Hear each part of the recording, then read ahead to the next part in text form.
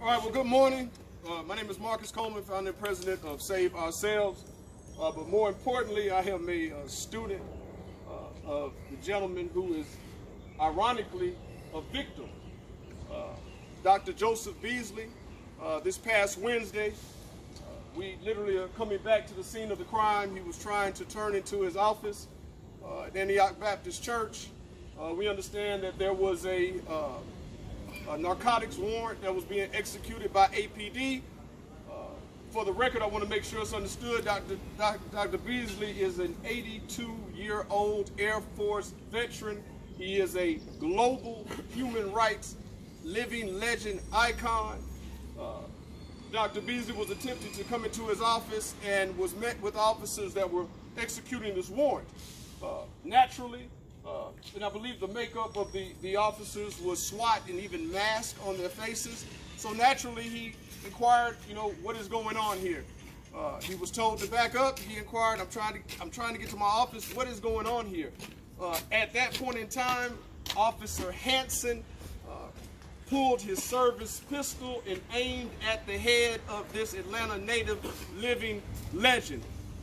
At that point in time, Dr. Beasley backed up, stayed on the scene, made a couple of calls, and then went through the proper channels of filing a complaint. Since then, Dr. Beasley has received a call from Mayor Keisha Lance Bottoms. The next morning, Dr. Beasley was visited by Chief Shields and 4 of her top decorated officers, and even the officer that pulled the pistol, all apologizing. I think I can speak on behalf of this group to say that the apology is nice, but that is far from sufficient. We are calling for the resignation of this officer, or better yet, the firing of this officer. The basis for that, I think, speaks for itself in his actions. His actions are reckless. They are actions unbecoming. They are unpredictable, and they are extremely dangerous. If he was to pull his pistol at this elderly senior citizen who was trying to simply get into his office, it is our belief that he is a ticking time bomb, and no telling what he has done. We look forward to reviewing his record, but what he will do. We live in a state right now, most of us here, all of us here, are engaged in combating police misconduct, police brutality, police terrorism. The irony is, here we have a trial that is happening here for former Officer Olson for the murder, which many of us feel, of the Air Force veteran Anthony Hill, the butt-ball naked, unarmed black male gunned down by this officer because he felt threatened. Well, even though we are thankful that Dr. Beasley is still here with us today, any wrong move by Dr. Beasley and we could be having a vigil instead of a press conference. I mean, any wrong move by Dr. Beasley could have resulted in cardiac arrest, could have resulted in a number of medical issues. Again, this is an 82-year-old senior citizen. So we got a couple of people here that we have asked to shed some words, but we want to make sure that we are in unison today. Even though Dr. Beasley, I know, is very appreciative of the apology, and just let me say this, it's an honor for a young man like myself to even be asked to be a spokesperson for someone who sure don't need it. But to be quite honest, this has been traumatizing for Dr. Beasley. To be quite honest, Dr. Beasley had to consult with his doctor that evening and has had problems sleeping since then. And to be quite honest, that was very hurtful for a person like me. I think many of us here, if we were put in a certain situation, we would give our life for this man. I think I say that with 100% certainty. So a message to Chief Shields, even a message to Keisha Lance Bottoms. The apology was nice, but it's not sufficient. We want this officer fired, and to be quite honest, we would like him brought up on charges, and we are also calling for a meeting with select people of this group because we want to have a hand in implementing policy change as it relates to APD. Last thing, we want any officer that pulls or thinks about pulling his pistol prematurely and putting it in the face of innocent civilians. When this is all said and done, we want you to think about the name Joe Beasley before you do that. With that said, We will bring up a couple of folks, and then at the end we will have Dr. Beasley give some very brief words. First up, I'd like to call someone that's very special to Dr. Beasley and myself, former president of the Georgia Legislative Black Caucus, former candidate for Secretary of State of this state of Georgia, D. Dawkins Hagley. Yeah. Good morning, and again, I am here in solidarity with all of our brothers and sisters in the struggle. And we have to be careful about what messages that we send, not only to something that happened to Dr. Beasley, because he is connected to all of us. Yes. But what will happen to that person who may not have the notoriety that Dr. Beasley may have? Right. They may have been killed on the street immediately and wouldn't have had the reinforcement that is behind him right now. So we have to not only look at the police department, but a system that is corrupted from the top to the bottom, not just in Atlanta. We have to look at policing across America and what we need to collectively do about that. So I'm calling on all of my former colleagues in the Georgia General Assembly to look at legislation to address and remedy situations where police officers feel that they have open reign to do whatever they want to do at any time. The job is to be to protect and to serve, not to harass, to kill, or intimidate. So we will not stand for this. We are here, and we really want to see the Atlanta Police Department, as well as all of the police systems, criminal justice systems around the country, look at 21st century policing in America. That being said, no justice, no peace. We standing with Dr. Beasley, and he is just like family to us, and we will not, under any circumstance, allow this to go without it being totally redressed appropriately, and that is with the resignation of the officer. Thank you. That's right. We also will be taking legal action. There is a coalition of attorneys, but co-counsel that will be representing Dr. Beasley. To speak more about that, I'd like to bring up attorney Mowley Mel Davis.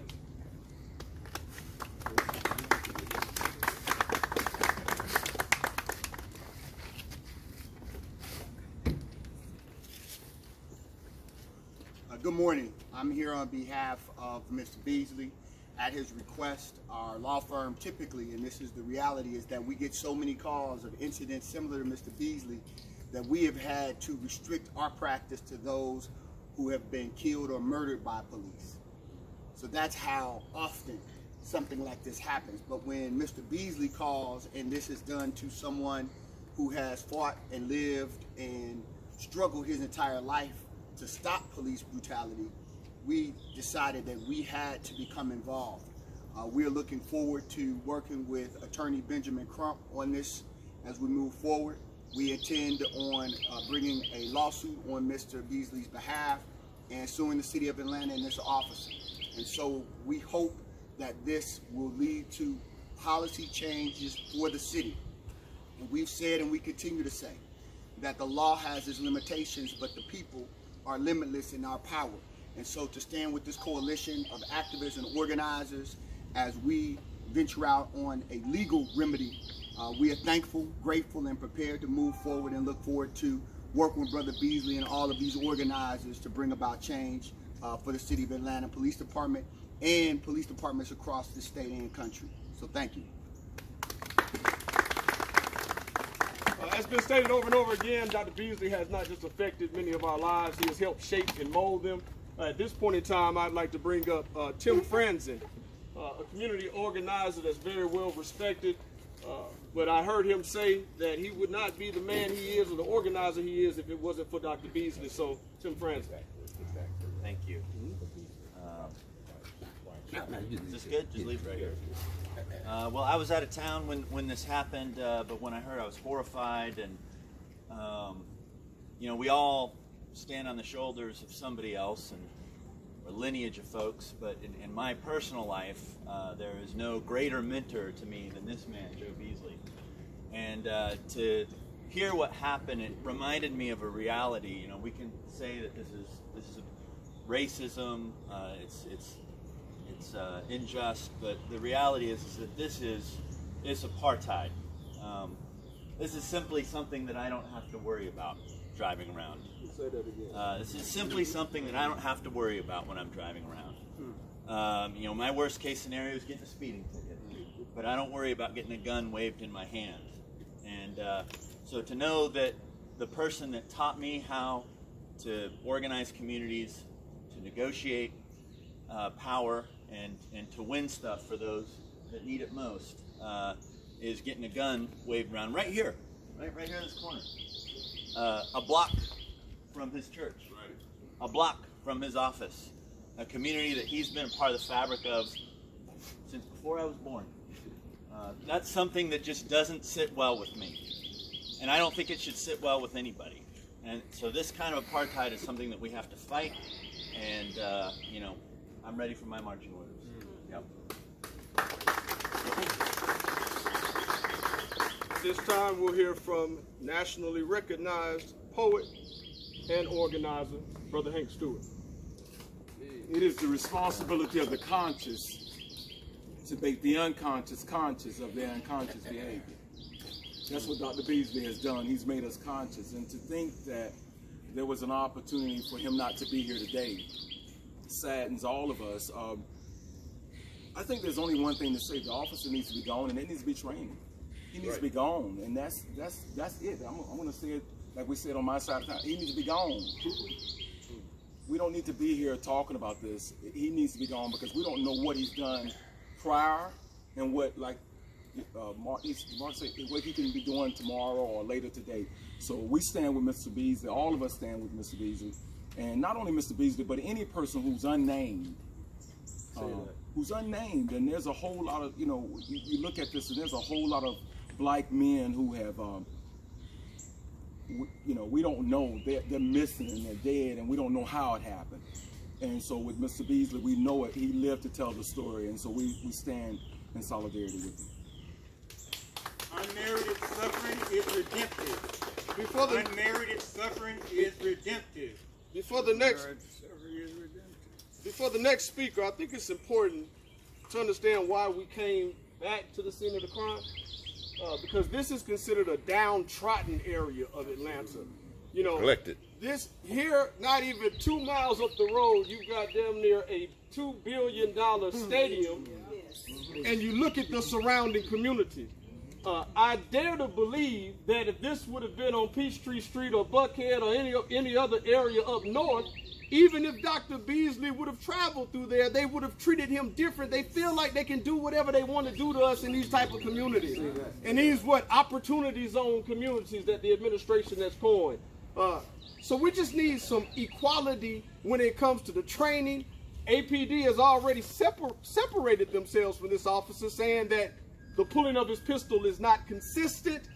So we just want to reiterate again, if you have to separate yourself in a public statement with an employee of yours, we need him gone, in the words of Brother Hank Stewart. Up next, I think it's important to show the wide spectrum of Dr. Beasley's tentacles and influence. There are so-called grassroots organizers. I really don't even like that term. But we have grandfather civil rights organizations present. We've got folks that represent those grassroots organizations. And they have very much been concerned with Dr. Beasley. I believe the son of Fred Hampton is actually called to check to see about this press conference. But with that said, I'd like to bring up Brother Kalanji of FTP.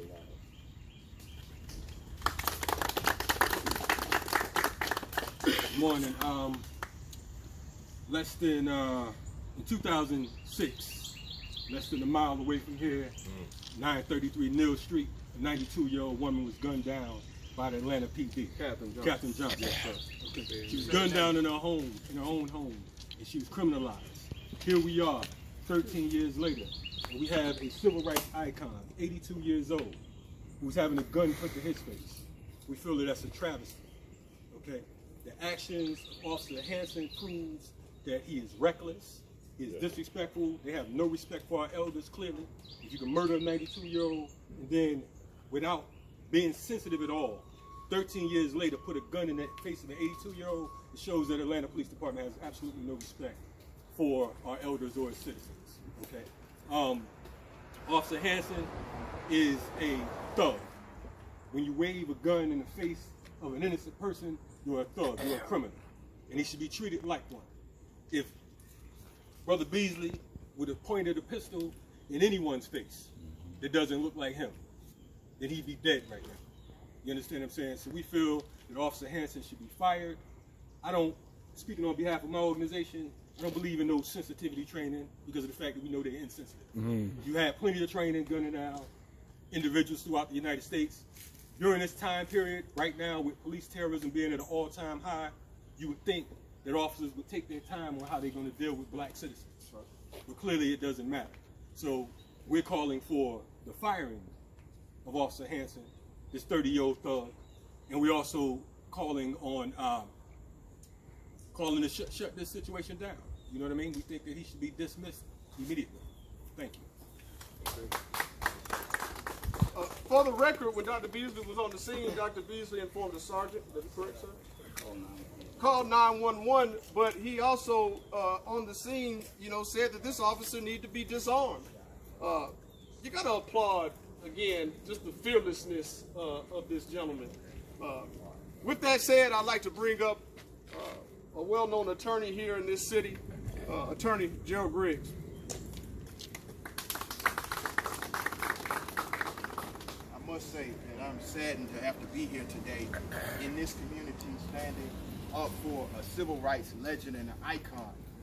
And like Kalanji just said, not more than a decade ago, we dealt with the same issue with the city of Atlanta. And we continue to deal with the same issue.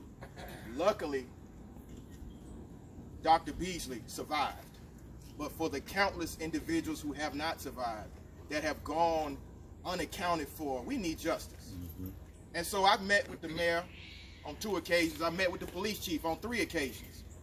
It's time for change. It's time to fire Officer Hanson the same way you fired the officer in Maggie Thomas's case. It's time to hold law enforcement accountable. This is ridiculous.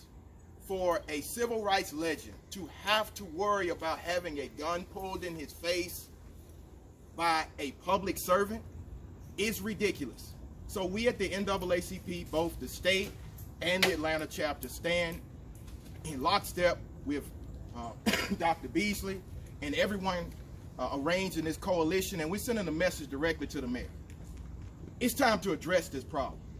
Whether it's Jimmy Atchison or Joe Beasley, whether it's Jamarian Robinson or Joe Beasley, whether it's Veltavius Griggs or Joe Beasley, whether it's Oscar Kane or Joe Beasley. This is not an isolated problem. Apex is the new Red Dog. I'm going to say that again. Apex is the new Red Dog. So Chief Shields, Mayor Bottoms, an apology is not enough. It's time to fire that officer, retrain the command staff, and implement the 21st Century Policing Initiative that was convened and reported in 2015. This is ridiculous. So we are going to say this in one clear voice. It stops today. We've been saying it, we've been marching it, we've been protesting, we've been shutting stuff down. But when I see it come across my phone and then I get texts and calls about what happened with Dr. Beasley, it's time for this city to be what it says. We are the birthplace of civil rights, but why is a civil rights legend being subjected to this in an underserved neighborhood? It's time to do for the people what you promised to do for the people, and that's listen to the people. So Mayor Bottoms, it's past time to address this issue. Phone calls aren't enough. It's time for legislation. You can re-implement the bill that was attempted to be passed by former Representative Kwanzaa Hall addressing broken windows and 21st century policing. You can do that tomorrow. That's what we're asking you to do. We have just a couple of more speakers, and then we'll take questions. Absolutely. I just want to make sure that the timeline of what happened on that day are understood. Dr. Beasley was actually scheduled to be with myself and Councilman Khalid Kamal, who is president of South Fulton, off of Old National Highway at 3:30 with the local network here to discuss the recent militarization of South Fulton's baby new police department. That morning, Dr. Beasley spoke with the mayor of South Fulton, encouraged him to take some action against the police chief at South Fulton for the recent purchasing of a militarized vehicle known as a Bearcat. Later on that morning, Dr. Beasley got into an initial heated exchange, but cooler heads prevailed with the police chief. And in that conversation, Dr. Beasley stated that we are a peaceful people and the police departments need to exercise a show of love, a show of peace. And then 2 hours later, he has a pistol stuck in his face from APD. Those were the events that led up to this. With that said, I'd like to bring up a good friend of all of ours, Reverend Martin.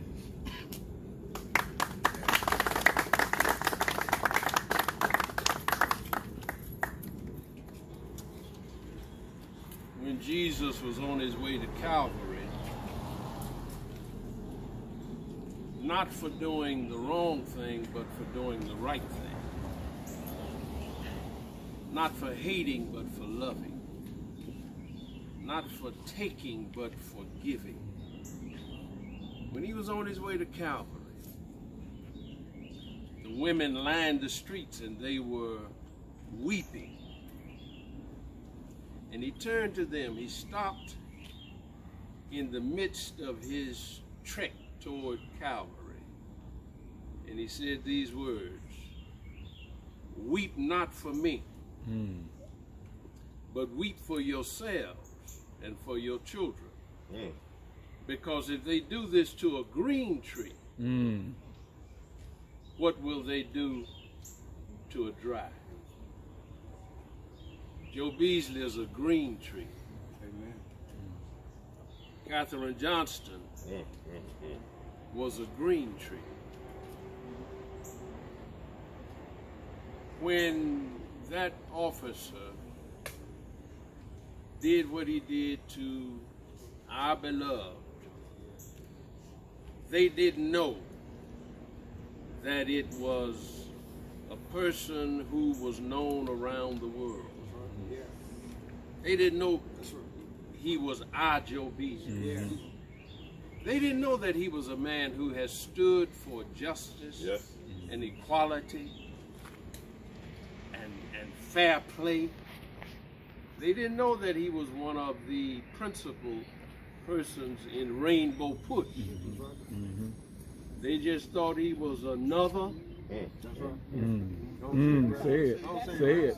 It's all right. Say it. Another nigga. That's right.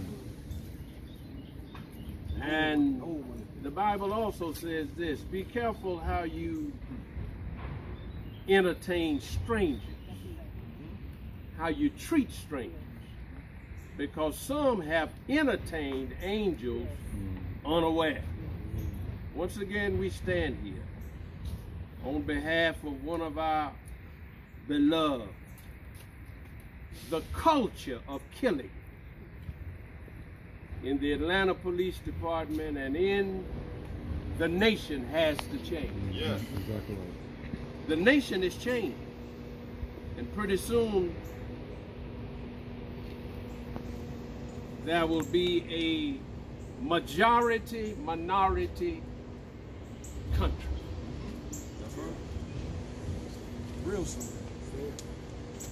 And everything will shift from where it is now, and those who are in the majority now will be in the minority. Most of you who are behind those cameras, on behalf of the news media, the same thing could have happened to you. Men and women alike. And so help us change the culture within the press, change the culture within the police department.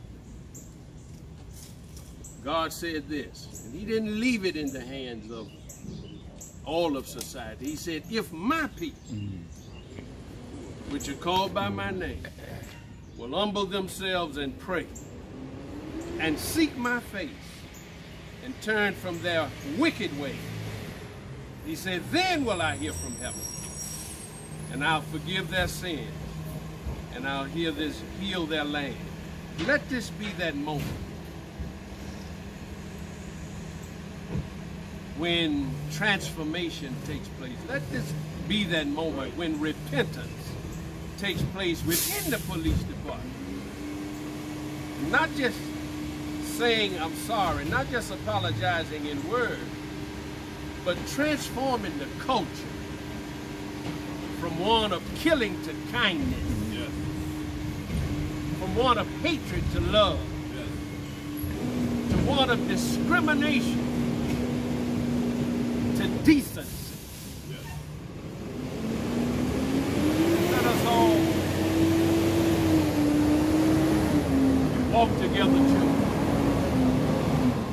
and not be weary, because there's a great camp meeting in the promised land. Before I bring up Mr. Adams of Rainbow, this is the last point that I want to make sure we touch on. You know, if the response from APD can be that this officer did not act according to training, you know, you always hear that it's just a couple of bad apples in the bunch. I'm one that likes to say, until these so-called good officers start going to the steps of correcting these so-called bad apples, then we got a problem.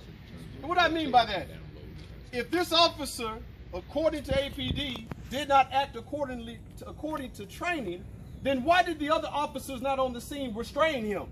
Why did the officers on the scene not correct him? Until we eliminate this cold blue line of silence that exists in law enforcement, until officers stop their no snitching clause, they don't have the morality to tell the community to do the same. Mr. Adams of Rainbow. On behalf of Reverend Jesse Jackson and the Rainbow Push Coalition, right. I stand here as the bureau chief for this region. We stand with Dr. Beasley in solidarity. This is disgraceful. Yes, this is shameful, and it's absolutely absurd. Recently, I traveled to South Africa with this international icon, Dr. Beasley. All the time we called him Reverend Beasley. But there, they gave him the red carpet. I was just absolutely ecstatic.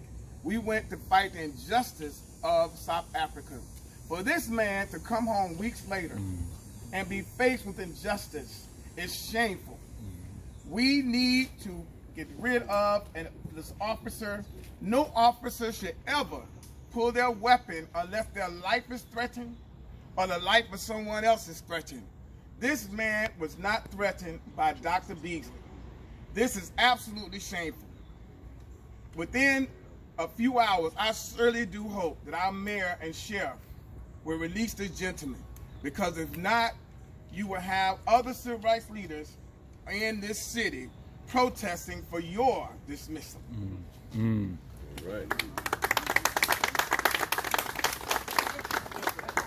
Dr. Beasley, the founder of universities, multiple in South America. Dr. Beasley in Ghana, the equivalent of being knighted in Britain in Ghana is called in-skinned. You're looking at this gentleman right here, right now. A couple more speakers, Councilman Khalid Kamal